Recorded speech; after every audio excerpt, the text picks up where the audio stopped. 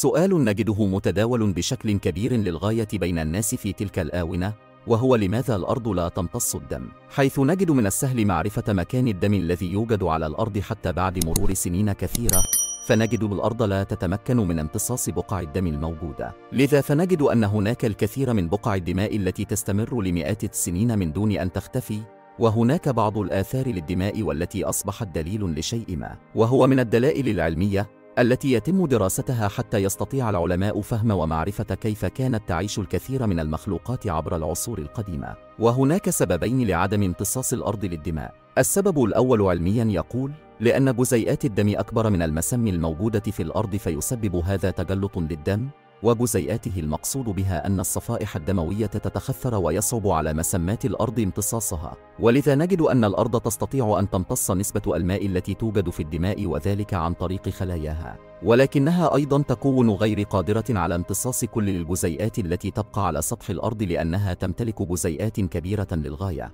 السبب الثاني دينيا يقول لأن في قصة قابيل وهابيل عندما قام قابيل بقتل أخيه هابيل وقام بدفنه، جاء سيدنا آدم عليه السلام وسأل على ابنه هابيل، وقد قيل له إن أخاه قد قتله، فقال سيدنا آدم أين دمه؟ فقالوا له لقد شربته الأرض، فدعا سيدنا آدم وقال لعنا الله أرضا شربت من دم ابن آدم، ومنذ ذلك الحين وهو محرم على الأرض أن تشرب أو تمتص أي دم. وجاء أيضا في غريب الحديث لابن قتيبة وأيضا في تاريخ دمشق عن وهب بن منبه أن الأرض نشفت دم ابن آدم المقتول فلعن آدم الأرض، ومن أجل ذلك لا تنشف الأرض دما بعد دم هابيل إلى يوم القيامة. وروي أن آدم عليه السلام سافر إلى مكة وجعل قابيل وصيا على بنيه فقتل قابيل هابيل، فلما رجع آدم قال أين هابيل؟ قال لا أدري، فقال آدم اللهم العن أرضا شربت دمه، ومن ذلك الوقت ما شربت الأرض الدم. وقصة قايين وهابيل وردت أيضا في سفر التكوين بالكتاب المقدس، وعرف آدم حواء امرأته فحبلت وولدت قايين، وقالت اقتنيت رجلا من عند الرب، ثم عادت فولدت أخاه هابيل، وكان هابيل راعيا للغنم وكان قايين عاملا في الأرض. وحدث من بعد أيام أن قايين قدم من أثمار الأرض قربانا للرب، وقدم هابيل أيضا من أبكار غنمه ومن سمانها، فنظروا الرب إلى هابيل وقربانه ولكن إلى قايين وقربانه لم ينظر، فاغتاظ قايين جدا وسقط وجهه، وكلم قايين هابيل أخاه. وحدث إذ كان في الحقل أن قايين قام على هابيل أخيه وقتله، فقال الرب لقايين أين هابيل أخوك؟ فقال لا أعلم، أحارس أنا لأخي؟ فقال ماذا فعلت؟ صوت دم أخيك صارخ إلي من الأرض، فالآن ملعون أنت من الأرض التي فتحت فاها لتقبل دم أخيك من يدك.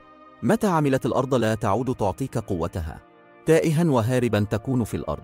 فقال قايين للرب ذنبي أعظم من أن يحتمل، إنك قد طردتني اليوم عن وجه الأرض، ومن وجهك أختفي وأكون تائها وهاربا في الأرض، فيكون كل من وجدني يقتلني. فقال له الرب لذلك كل من قتل قايين فسبعة أضعاف ينتقم منه. وجعل الرب لقايين علامة لكي لا يقتله كل من وجده. فخرج قايين من لدن الرب وسكن في أرض نود شرقي عدن. وهكذا قد أوضحنا بالدلائل لماذا لا تمتص الأرض الدم كما تفعل مع باقي السوائل، وأن هناك سبب علمي وآخر ديني يحرم على الأرض أن تشرب أي دماء موجود عليها، وأن ذلك تم بسبب قصة قابيل وهابيل كما أشرنا إلى ذلك.